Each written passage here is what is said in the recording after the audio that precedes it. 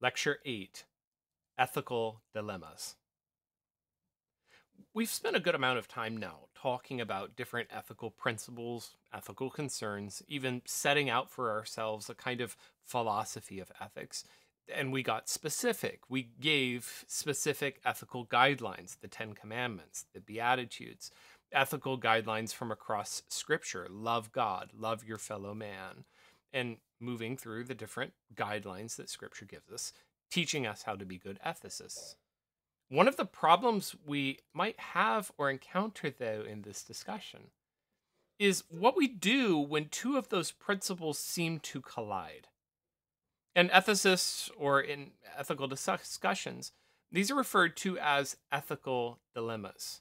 In cases where two principles seem to stand in conflict, and there's not any apparent answer for how to navigate between them. So, just to represent this graphically, you have a situation, something where two major principles that you need to take into account now are catching you in between, and you've got to decide, or at least it feels like you've got to decide whether to obey the one or obey the other, to violate the one or to violate the other. A couple of examples that just arise from philosophy or that are given as kind of classic examples. One of the oldest instances is Plato.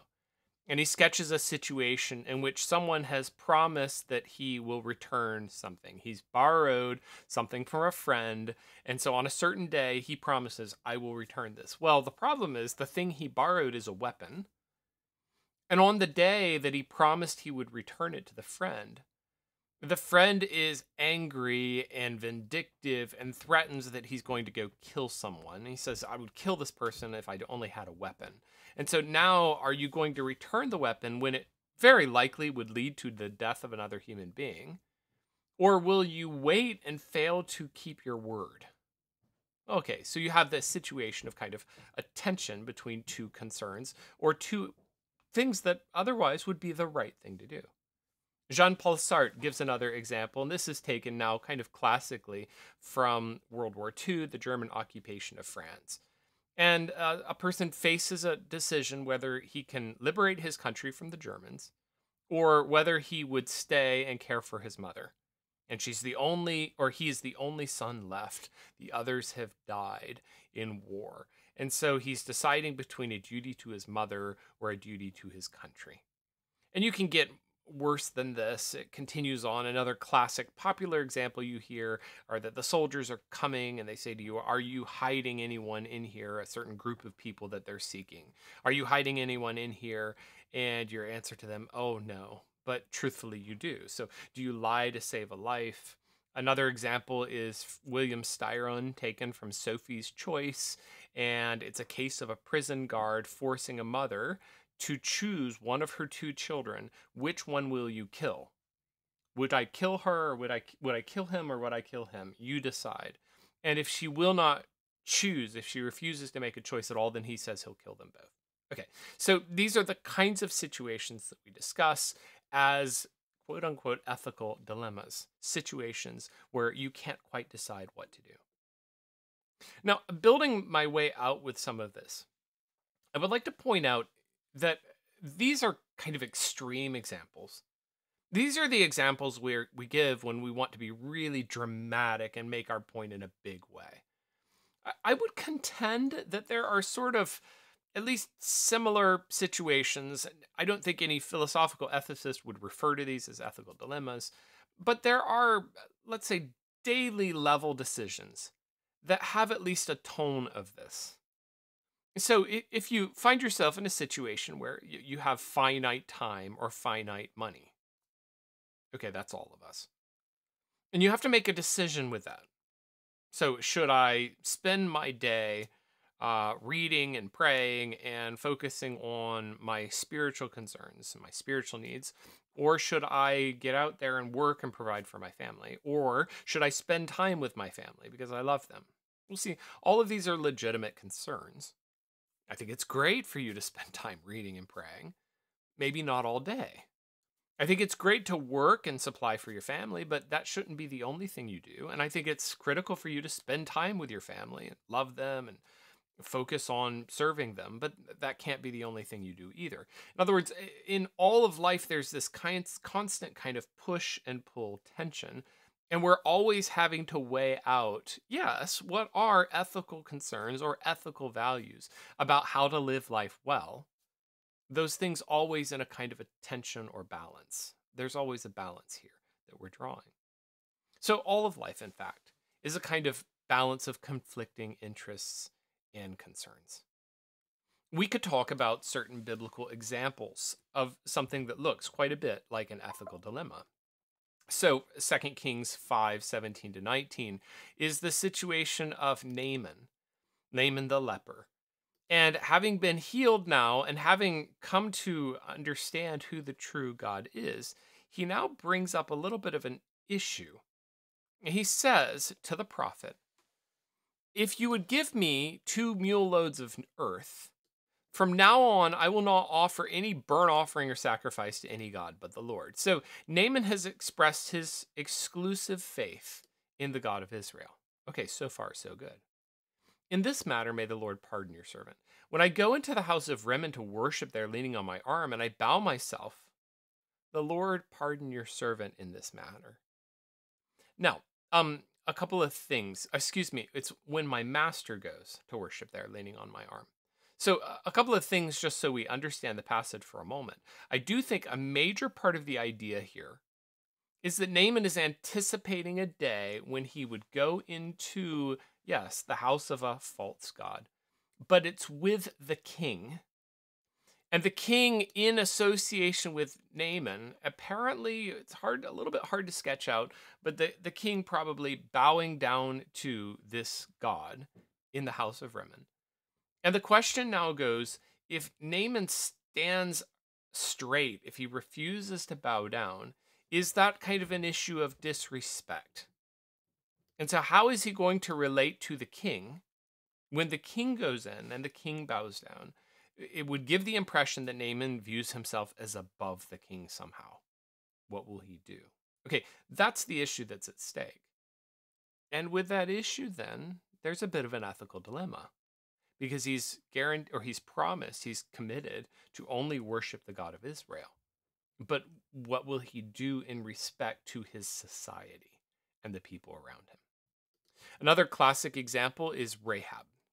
And this is the case where the servants have come, they've stayed in her house, and afterwards, then the authorities are coming to ask, where are they? So, this is almost an exact parallel or an explicitly parallel situation to what I described earlier, the soldier saying, "Are you hiding any of this group of people?" Rahab's solution to this problem is that when they demand, "Bring out the men who have come to you," she's hidden them, right? And she says, "True, the men came to me. I didn't know where they were from. And so when the gate was about to be closed, the men went out. I don't know where they went. Pursue them quickly." And so the soldiers run after them. But as soon as they're gone, then we discover in the story, no, she had brought them up to the roof and she had hid them. All right. So explicitly, Rahab lied. And the question now goes, is Rahab's lie somehow a morally defensive action? Because it sure sounds like it. Everyone else in Jericho is going to die. Rahab alone will live. And she will live because of her faith. In fact, she appears in Hebrews 11 as an example of faith in this respect. Now, that isn't exactly a complete justification for everything she did. Samson also appears there. Gideon also appears there. So we're recognizing that morally tainted individuals did appear in that list of people. But in any case, something stands that Rahab is in some way blessed, and this was in some way an expression of faith for her to protect these men. A situation like that as well. This is the midwives in Egypt. So the midwives feared God. They were told by the king of Egypt to murder the young babies. They let the male children live instead. The king of Egypt called them, "Why have you done this? Why have you let the male children live? Why have you not obeyed my orders?" And the midwife's answer was, "Well, it's because the Hebrew women are not like the Egyptian women. They give birth before we get there." It's actually not really true. The reason for the babies not dying is that these midwives are allowing them to live. I mean, we were just told that. They let the male children live. And so the simplest answer to Pharaoh's question, the most direct, the most accurate to the information would be those babies are not dying because we don't want to obey your orders because we don't want to kill those children. They answered something that was, I guess, realistically misrepresenting the information. God dealt well with the midwives. The people multiplied and grew very strong. And because the midwives feared God, God gave them families. God blessed them for their action, which included saving the lives of these babies, but yes, also included at least turning the truth in a direction that Pharaoh would misunderstand or that he would come to a different conclusion. This is a really interesting case. God has sent Samuel to anoint David. Samuel is aware, however, that if he goes to anoint David, that Saul might take him and murder him. So God's answer to him, go, you shall anoint this new king for me, him to whom I declare. Samuel did what the Lord commanded, and he came to Bethlehem. The problem is, if Samuel does this and Saul's angry, won't lives be at stake? And God has an answer for that. Okay, Samuel asked, how can I go? If Saul hears it, he will kill me. And the Lord's answered, take a heifer with you and say, I have come to sacrifice to the Lord. So Samuel did what the Lord commanded. He came to Bethlehem. They came out trembling and they said, do you come peaceably? They're aware or suspicious that something big is going on. And Samuel's answer is, well, consecrate yourselves, come with me to the sacrifice. And he invited the sons of Jesse to the sacrifice. Okay, the most forthright, direct answer would be, yes, I've come to anoint a new king. But he doesn't do that. He comes and mentions something else he'll be doing, not including the details of actually what is the most important element of his visit. Daniel chapter 1 is an example that I won't go into with so much length, but this is the case of Daniel in the situation where he might be forced to eat the king's meat. And if he does eat the king's meat, it's not ceremonially clean. So it's not following God's law in respect to foods. And that would then be a violation of God's commandments. And so Daniel actually purposed within himself that he would not defile himself with the king's food. And he seeks out a way. We'll return to that passage a little bit later. A very parallel passage in this respect, Daniel 6. This is Daniel when he's thrown to the lions. But you remember in that situation that he was faced with a tension between refusing to pray or by implication praying only to the king rather than praying to his God. And so in this case, again, we have a tension between two principles. And a final example we'll look at is Jesus in the Sabbath. We could look at it in a number of passages, but Matthew 12 is one of those where Jesus is challenged with the issue, has he obeyed the Sabbath laws? Now, all of these are biblical examples. I think they support the notion, at least, of situations where two ethical principles collide. You're having to deal with principles in tension. You're wanting to obey both, but it's not clear what you should do or how you should do it. And along that line, or just as a way of getting to where I want us to be with thinking about it, I would like to propose a situation that's a little more modern or contemporary, a situation you might face. So I'm going to paint a scenario. This scenario is taken or just kind of adapted from one of the examples that a student gave when we had this discussion. And so let's say you're in a situation where you are doing your best to follow God. You want to obey his commands. You want to live ethically. You want to live well. Your family has some issues. Your father is an alcoholic, and he struggles with this nearly every weekend. He gets very drunk. On many weekends, he gets violent.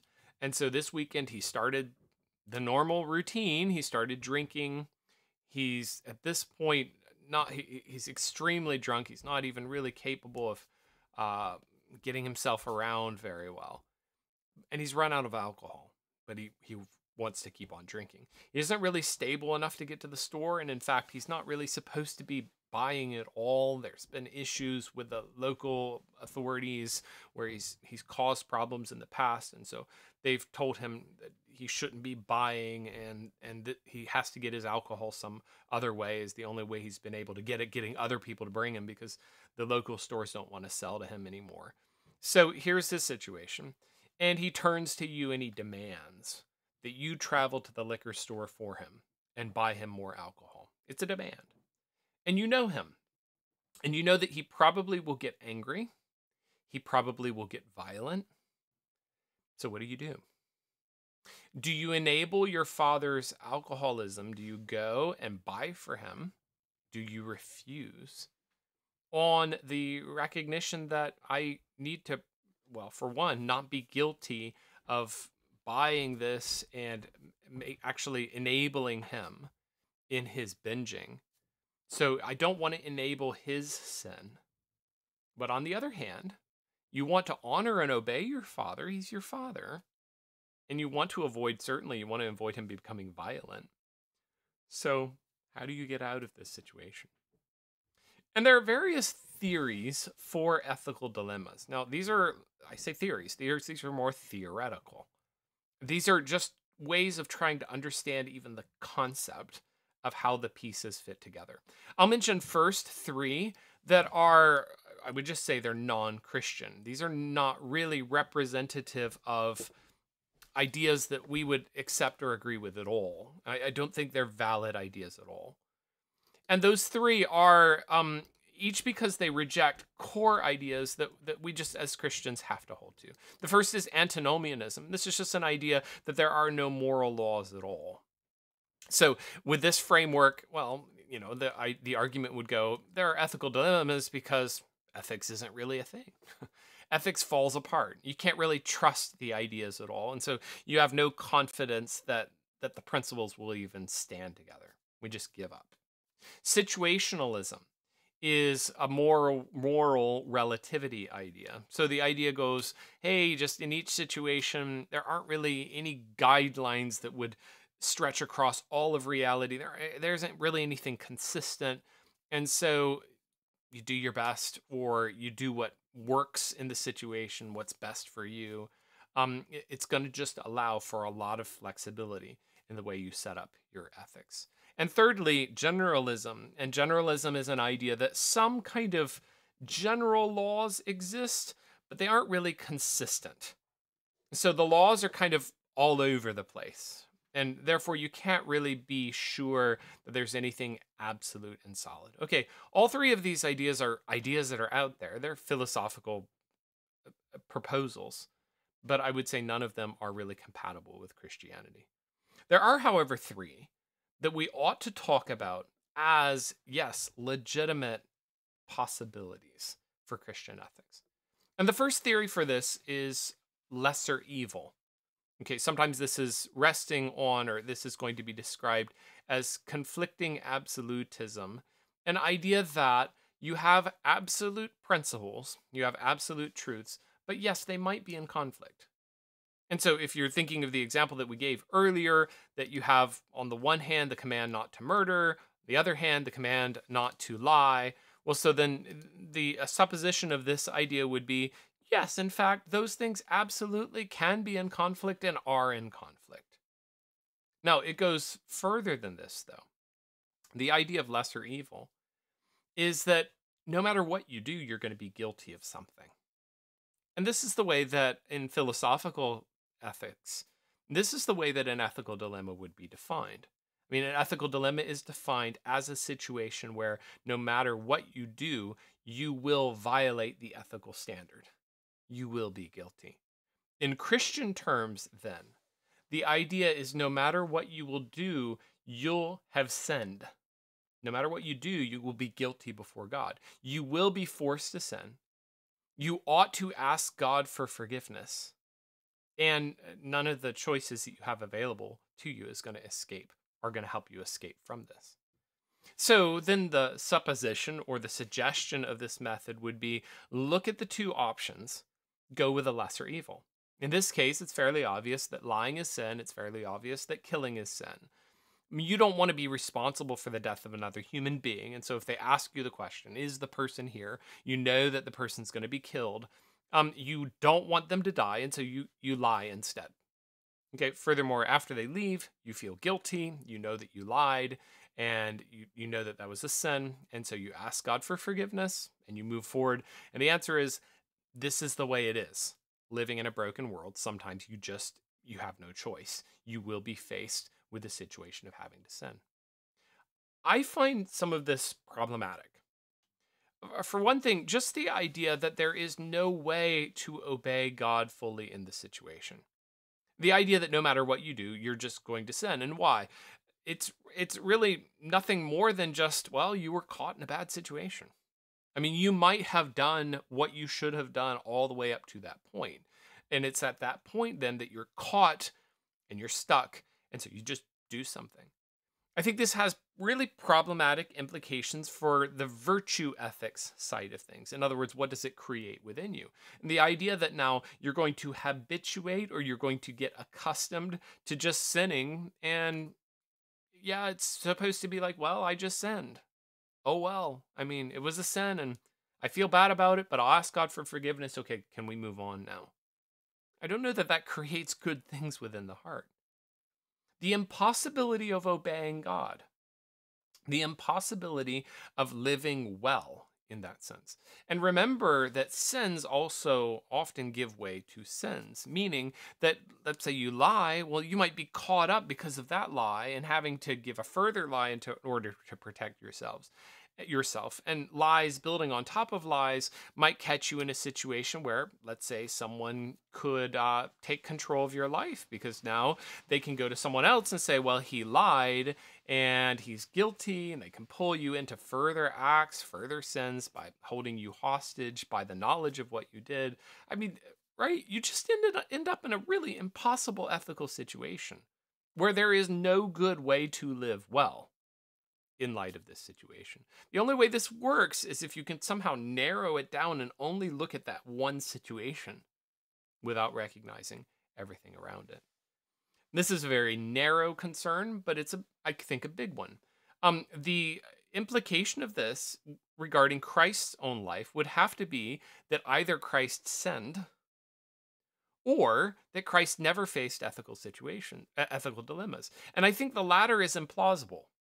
I don't think it's possible or really reasonable to think that Christ went through his entire life and never faced an ethical dilemma or a tension like this. And therefore, the implication would have to be that Christ sinned, which of course doesn't work at all.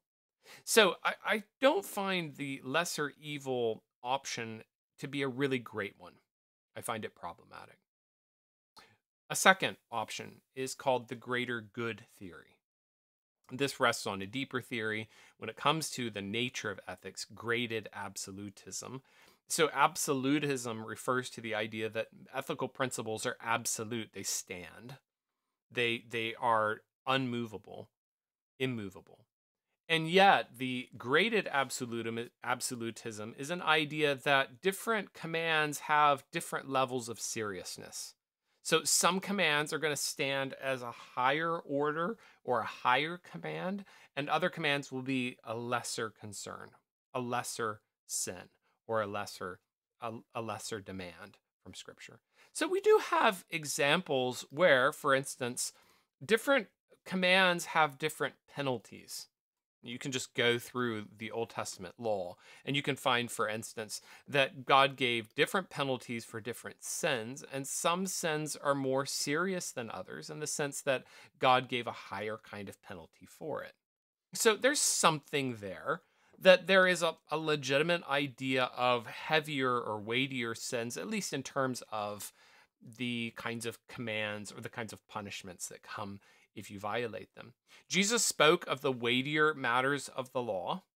And if therefore it's possible to talk about weightier matters of the law, then by implication, there are also lighter matters of the law, or things that maybe don't carry the same weight of seriousness. In one case, Jesus also spoke of someone's sin being the greater than another person's sin. So he was guilty because Judas was guilty because his sin was heavier or weightier. And Jesus also spoke of the greatest commandment. Well, if there's the greater commandment or some kind of sense of weightiness with a commandment, then we would expect the same with also judgment or with also sins. Sins could be weightier and lighter. So, this is a legitimate idea as far as it goes. I wouldn't disagree with the notion that there is a kind of a hierarchy. I wouldn't disagree that we could say that, let's say, committing murder is more serious than having a lustful thought, right?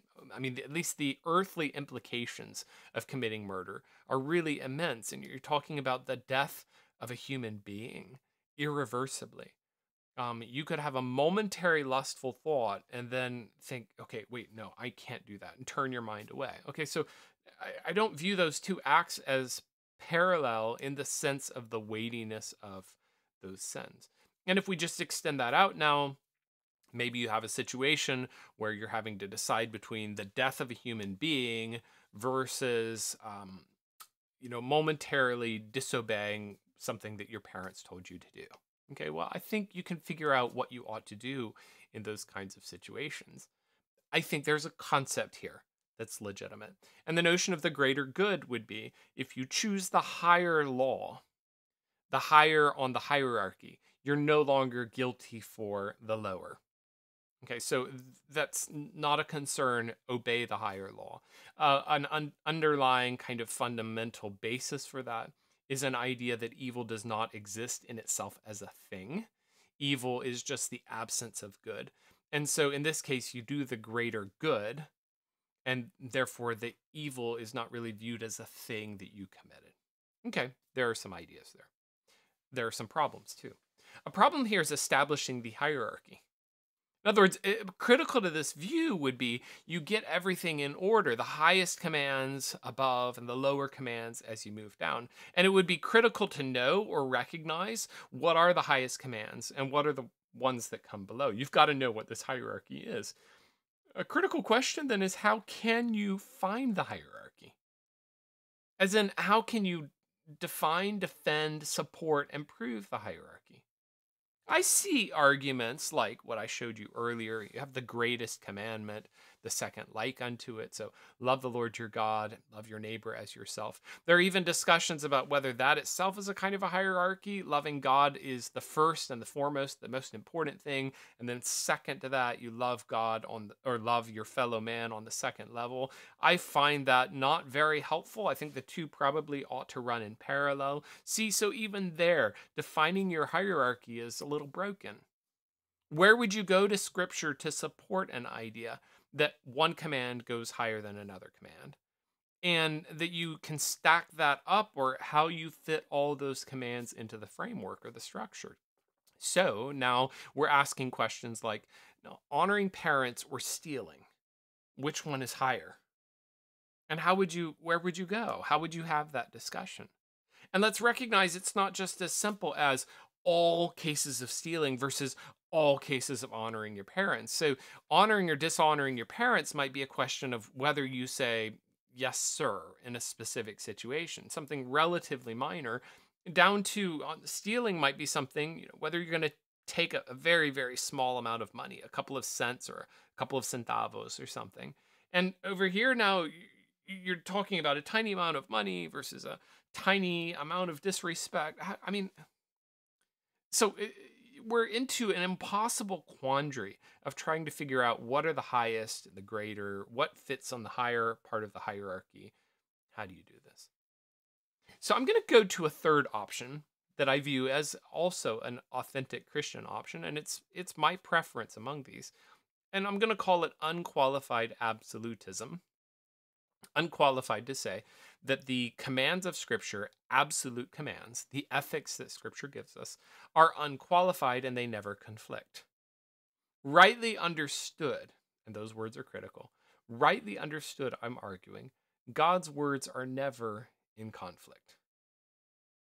The key here, I think, is understanding the laws not as, if you want to imagine, various planks that are thrown down. Each one is a separate piece. And so you toss down this plank, thou shalt not murder. Toss down this plank, do not commit adultery, toss down this plank, honor father and mother. And each of them are just kind of like individual boards laying out there, and you're trying to figure out how to fit them together. It's critical here to understand that all of scripture and the ethical demands it gives are more like a network. All of the pieces are connected together. And so, therefore, as you do your analysis, you're not really pitting this versus that.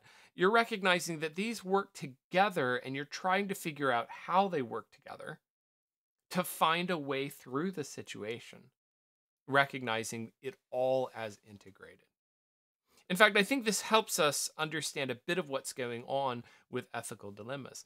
I think we get into trouble with these situations when we absolutize a single law, meaning we take a single concern in the situation and we raise that up to an impossibly high level, and we're viewing that as the defining concern rather than taking the time to understand the entire situation, all of the concerns together, process how they all fit together in order to come to a conclusion. We have to take everything into account. We have to be able to think of God's laws as guidance, where all of it is united into one, and we make our decisions accordingly. I'll give you one analogy here. If you think about randomness, you're going to throw some dice or you're going to mix up some cards. The concept of randomness, it strikes us, okay, when you throw the dice, anything could happen, right? Any number could come out of the dice roll. The interesting thing about randomness is there's not really exactly true randomness. If you knew enough of the factors, you throw the dice down, and it's the exact angle you threw it down in, the exact speed you threw it down. It's the surface that it lands on, and even crazy things like humidity and things like that. When it hits the surface and how it's going to bounce, then you could calculate that bounce and then the next bounce and the next bounce and each one until it finally settles. And theoretically, nobody's going to be able to do this. Theoretically, you could analyze all that out and say, well, here's the number you would get based on that speed at which you threw it. What's going on with randomness is just that we throw so many factors into it that it's impossible to calculate. No one could run it backwards and figure out what would happen. The tiniest little difference in how you throw it down would make all the difference in how the dice bounces. And so no one can calculate it. And I wonder here if, kind of in a parallel, ethical dilemmas might not be something that's essentially or philosophically different than any other decision, except just that they've become so complicated that our minds are struggling to analyze our way through. In other words, these are the situations that just got so hard, they don't feel immediate and natural. Okay, no other concern. Someone comes up to you and tells you to do something, and they say, but it's not true, so just say this. And that's nakedly a lie, and you just say, okay, I shouldn't do that. But an ethical dilemma is a situation where layers and layers and layers and layers of things are stacked up. And in order to work through this situation, you're going to have to work down through the layers, understand them all. It's going to require a lot of you. And just to further analyze this out, it helps us, I think, to recognize that ethical dilemmas or these situations, they arise because we live in a sinful world. These are situations that are not normal. They're paradoxical, they're messed up, they're confusing and complex because life has become confusing and complex. It is a function of sin and the sinful world we live in. It is a post-fall condition that now all of these situations become so impossible to navigate because you're surrounded by people that are sinners. You're surrounded by ethical ambiguity. You're surrounded by lies and confusion because you yourself are confused about how to work through something. All of this is a function of a world that was never supposed to happen. Post-sin, post-Eden, outside of Eden, the world has become messy. And the result then is that you're going to have to work at it.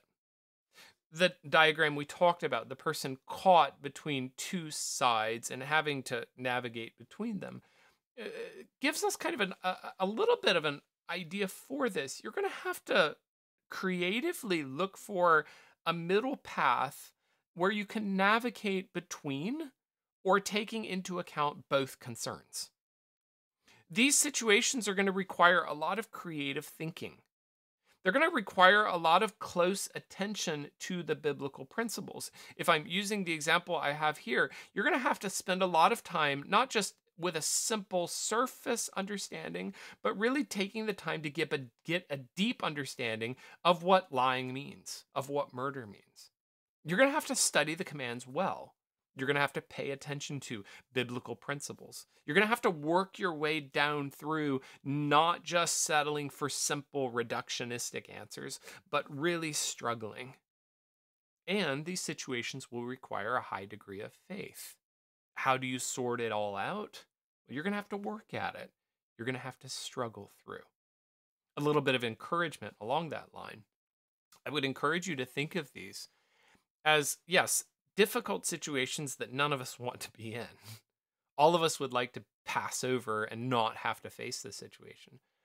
And yet, an interesting insight in them is I think that these are an opportunity to grow. So view these as, yes, painful, nothing you would want, you'd like to avoid them, but painful opportunities to grow as an ethicist and as a believer, to grow in your faith. And as that, then embrace them as an opportunity to have to work hard, to come up to another level, a richer, thicker understanding, and to struggle through. And finally, I would observe, just as a practical encouragement, when you come to a conclusion on them, be prepared for different believers to have different conclusions. In other words, you've worked through, you've struggled through, and you've come to, here's what I ought to do. I would argue that it might be, for you, the right thing to do. And for another person, they might come to a different conclusion. Some of that might be that it's possible that I'm wrong, it's possible that they're wrong, but see, it's critical to maintain possible that they're wrong. Some of it might just be that our situations are different. In other words, for me, for my family, for my situation, for what the boss said, the situation was such that this is what I should do. And another situation that kind of seems parallel, actually, it's not. There's a little difference between them. And so the person went a different way, but they should have gone a different way. In other words, what I'm arguing here is ethical situations are complex enough. Leave enough room that you allow for other people to come to a conclusion that differs from yours. I have biblical support for that. 1 Corinthians 8 and 10 is an extended discussion of meat that's offered to idols. And in this situation, Paul is recognizing that there are legitimate considerations here. I mean, he'll point out, for instance, that it's true, an idol is just a nothing. And so there's a part of you that could say, well, okay, it's just a rock. Let's not pay attention to it. Let's not worry about it. He gets a little further down in the passage and he recognizes, however, that idols are pointing to something deeper and nastier. In fact, he says that when you're talking about idols, that food is offered to demons. I wouldn't want you to participate with demons. You can't partake of the table of the Lord and the table of demons. So is an idol a nothing? In a certain sense, it is a nothing. In a certain sense, it is a something. And therefore, now you've got to maintain some considerations or some possibilities here. There are cases where you should just eat. Eat with the knowledge that, well, okay, whatever God has made is good. The earth is the Lord and the Lord's and the fullness thereof. So you eat without raising any questions. But there's other cases where someone says to you, this has been offered to an idol. Well, then don't eat it. Why? Because of the sake of conscience. Why should my liberty harm someone else's conscience or be determined by someone else's conscience? And so I ought to then carefully navigate through. All right. I have situations where, depending on the very specifics of how something was said to me, I might eat or I might not eat. And the point being, there's room here for believers to come to different conclusions. Allow that room. And the last thing I want to do then is to provide you a little bit of suggestion for how you could work through these situations or what to do. I've argued that you'll need to understand the biblical principles well. I've argued that you'll need to think creatively. You'll need to work through the details of it very rigorously. I've argued that you'll need to pray and seek a third way or seek an option creatively that would help you navigate between these. Can I support that biblically? If you go to a couple of the instances I gave you, they're going to give you some insights. Daniel chapter 1, remember this is the meat that it's not prepared according to the Jewish law. Daniel is going to be forced to eat food that would defile him. So what's he going to do? How does he handle this situation? And look at the details carefully. Daniel is quite clear. He is resolved that he will not defile himself. He won't do it. But how is he going to navigate it? Well, he goes to the chief of the eunuchs and he asks, could I possibly not be put in this situation? Daniel found favor and compassion, and yet the chief of the eunuchs recognizes that this is a big deal. People might die. I fear, he said, that if things don't go well, you could endanger my head to the king. So Daniel has already asked the chief of the eunuchs, and though the chief of the eunuchs would like to work with him, that's a dead end. There's not a solution. So Daniel instead goes to the steward whom the chief of the eunuchs had assigned. He goes to the lower level.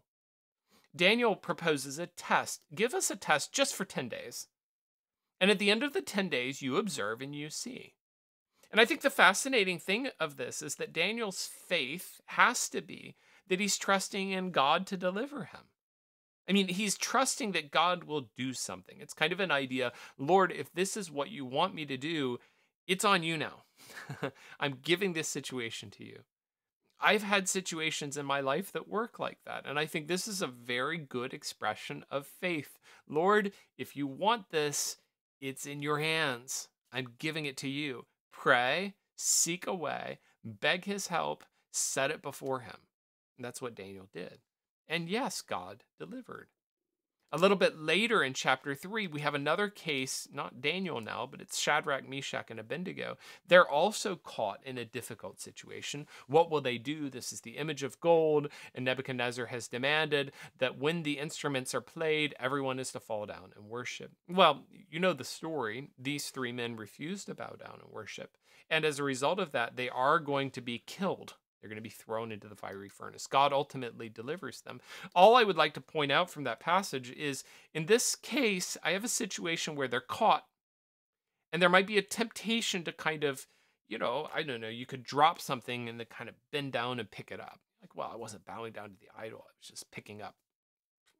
I dropped my pen on the floor and just reach down and pick it up, right? You could find a way to kind of go through. That's not what they do. There's a case or there's a time when one has to just say, I can't. And the consequences are going to be dire, and it might be all the way to the point of death, but I'm okay with that. Example, finally, that fits in along this line, Daniel chapter 6. And I say finally, the last example from the book of Daniel. This is a case where the law has been that no one can bow down to any god besides the king. Daniel refuses to follow this. When Daniel knew that the document had been signed, so he knows the information, he went to his house where he had windows. He got down on his knees 3 times and he gave thanks to God and prayed as he had done previously. I don't have time to break down the passage. It's critical that you recognize language here as he had done previously.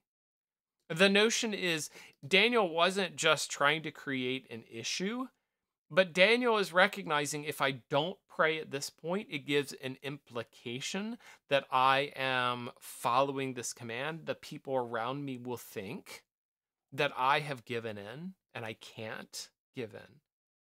Okay, so what's happened here? Again, Daniel has kind of put his case before God. He's taken into consideration a concern with testimony, not just that people would like him, but in this case, that people would not have a misunderstanding about the truth. He wants to protect the truth. And so he's going to be willing to suffer for it. Not every solution for an ethical dilemma takes away the conflict. We'll return to that idea later. You might pay for the choice you made. That's okay. The choice or the question is that you do the right thing. But actually, though Daniel gives us a lot of interesting help for thinking about ethical dilemmas, I'm going to argue that the best case for us with ethical dilemmas is at the center of the biblical story. And it's the person who is the best example for us as an ethicist. The best ethicist in the history of the world is Jesus Christ. And you have these kinds of situations, maybe they're ethical dilemmas, maybe not, but they at least have the structure or the nature or the feel of an ethical dilemma.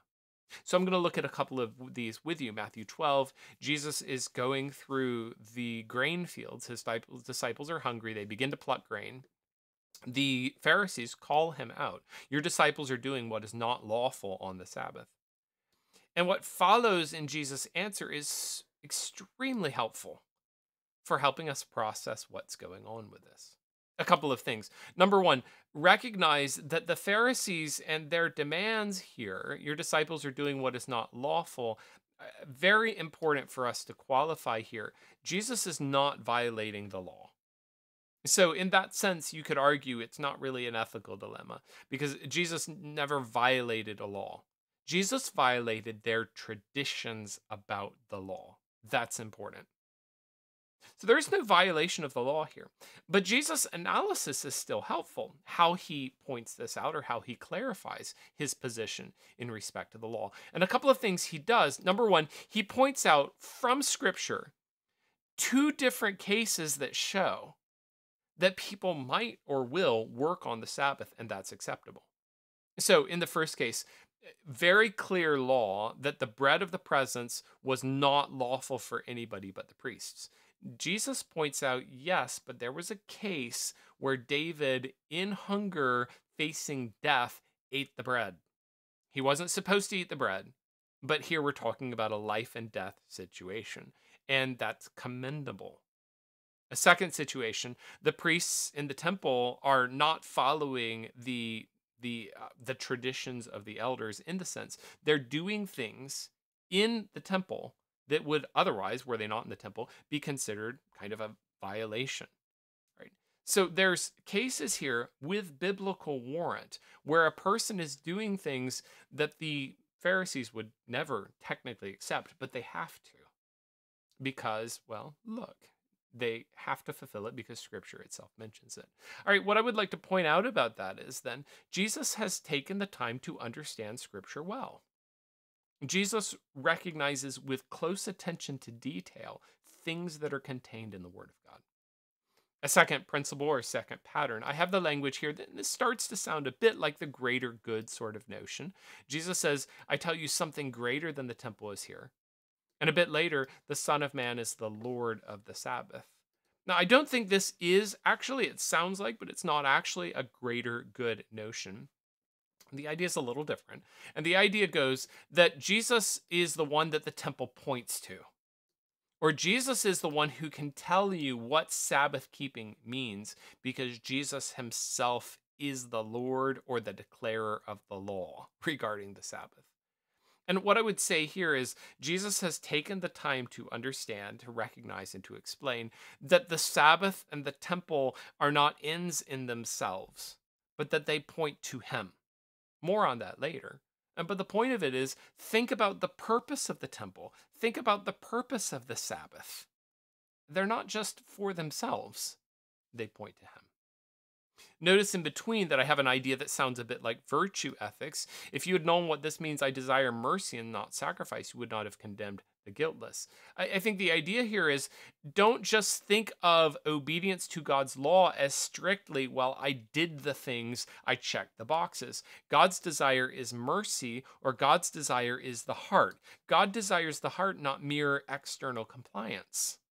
I think that helps us with our ethical dilemma situations. What is my heart in this situation? And is what I am doing, is it coming from a correct motive and a correct desire? What would it create from within me of faithfulness and obedience to God? If I keep moving on from this passage, the next section, a separate story, is also a Sabbath issue. And the question here is Jesus healing a man on the Sabbath. And the question becomes, is it lawful to heal on the Sabbath? They raise this issue in order to accuse him. And Jesus points out two things. Number one, which one of you has a sheep? If it falls on the pit on the Sabbath, won't you take it and lift it out? And then his argument is of how much more value is a man than a sheep. Okay, so what he's done is he's pointed out the sheer hypocrisy of their standards. Their standards are even allowing for you to go out and to take care of your animals. Well, the animal might die, sure. But Jesus is pointing out, and so if you can take care of your sheep, I can't heal a person. He's pointing out the hypocrisy of their traditions. And second, he's pointing out here, it is lawful to do good on the Sabbath. And the idea of this is act ethically. And acting ethically in order to help a human being, well, the Sabbath is a principle designed for the benefit of the human being. Help the human being. In fact, that becomes even clearer in a parallel passage in Mark 2:27, and we have the language here explaining that the Sabbath was made for the man, not the man for the Sabbath. Don't let the Sabbath, which was designed to be an opportunity for rest and flourishing, to then become such a governing, controlling law that you're actually harming people. You're actually making it more difficult to live rather than any kind of rest or enjoyment. You've turned the law on its head. Okay, so if I'm taking some of those pieces together, I think this is what's rich about it, is that Jesus takes the time to understand the true underlying purpose of the commands. It's not just now we're isolating out a command. Remember my idea earlier, absolutizing a single command, treating it like it's a board, disconnected from everything else. It's not part of the network, and you just pull it out separately, and then you make that an absolute. You've got to keep all the details of this. No, understand that command and its details, and work to keep it. But recognize how that command fits into the network of everything. What is the purpose of the command? And what's the role of the command and how it fits into all of the other commands, and seek to obey that all together. In so doing, we're going to have to spend time understanding the nature of the commands. We're going to have to spend time understanding the nature of the situation. We have to think about where this situation would go and what it would cause or create. What are going to be the results of this situation? And we have to also understand, what is this doing to my heart? What are my motives? What are my responses? What virtues or vices is it creating within me? What habits is it forming? And how do I handle those things? But if I take all of that and I've done my analysis, I'd like to just recognize, as a concluding thought, that that doesn't guarantee that everything will work out well. I mean, I've talked about ethical dilemmas here. We've sought for a way through, we've sought for a kind of an answer. And I've recognized that these can be complex. I've recognized that you will have to work hard. They can be painful. They will test your faith. And yes, even if you've done this analysis and you've worked through it carefully, you have no guarantees that the problem is solved or it will just go away. In fact, it is part of the nature of ethical dilemmas. Sometimes you suffer. Daniel nearly died several times. Daniel was cast into the lion's den. Shadrach, Meshach, and Abednego cast into the fiery furnace. You've got people that nearly died because they did the right thing. They handled the ethical dilemma well, and yes, they suffered for it. That also can happen. That is also a possibility. And most important of all, I talked about Jesus. In Jesus' case, he did actually die. There is no guarantee here that your situation will be easy. Fundamentally, remember ethics. The goal of ethics is to live well. And that doesn't mean then that you would escape suffering, right? Those are different ideas. So the idea that you would live well means that you did the right thing, you made the right choice, you have lived wisely, but it doesn't mean that the suffering is taken away. Fundamentally, our goal is not to escape suffering in ethics. If we were designing our ethic as do X, Y, Z, and you won't be in pain, that's a different ethic. Our fundamental goal is not to escape suffering, it is to do the right thing. The goal of ethics is not to have a life free from pain, it is to have a life lived wisely. a life lived well. And you get that kind of discussion in First Peter 3. Who is there to harm you if you are zealous for what is good?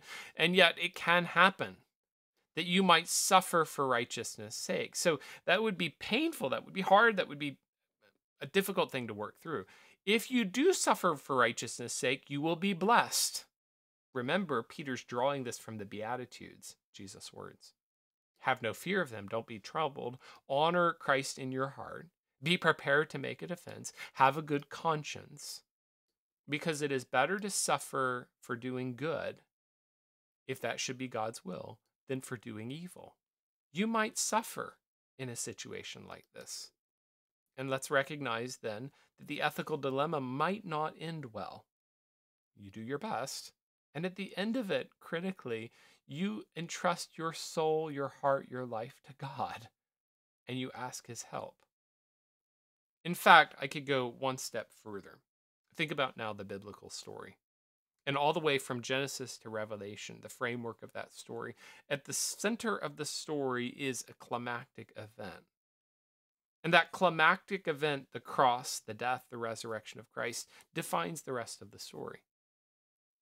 In fact, I would argue here that some of the principles we've just talked about, the tension between two concerns and how they meet and how they might pinch you in the middle, how they might crush you in the middle, the recognition that you might try to do your best and you might suffer even though you did the right thing or because you did the right thing. What if this kind of ethical dilemma stands at the center of the entire biblical story? A God whose love compels him to draw us back to himself. And a God whose justice demands that we be dealt with for our sin. How would a good God who loves us deliver us and yet also treat us justly? Or to put this in the words of Romans, how can God be both righteous and the justifier of the one who has faith in Jesus? The righteousness of God demands that we be judged, but his love draws us to himself. And I would argue then that at the center of the story, we have something like this kind of dilemma or something like this kind of conflict. The solution to that, the supreme ethicist, our God, maker of heaven and earth, sends his son, who suffers and dies for us, innocently and righteously suffers. He lives perfectly so that he ought never to have suffered our sin, yet he carries our sin. And the result of that is that there is a solution. God's righteousness and justice, his love and his grace come together, and we are forgiven. We are justified of our sin, and God is righteous in doing so. See, but it cost the death of his son. It cost the suffering of the righteous one. And as you then might face a difficult situation, think, pray, beg God for help, understand the commands, work through all of the implications of what's going to happen and what it would mean. You've got to think hard and think much as an ethicist to analyze and work through biblically what you ought to do. And at the end of it, know that you have standing at your side Jesus Christ himself, who for your sake suffered and died so that you might be forgiven. Ethical dilemmas then provide us an opportunity to turn to God in desperation, to work hard, to think hard, and in the end, to remember our Savior, who provided a way that we might be righteous in the sight of God.